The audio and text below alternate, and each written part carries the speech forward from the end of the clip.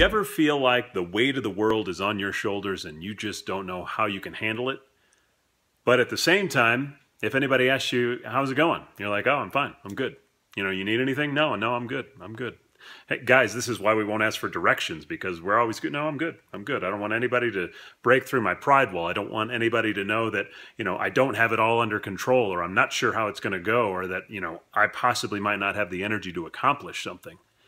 In the Bible, Samson, who was one of the strongest men to ever live, did this same thing, and it eventually caught up with him.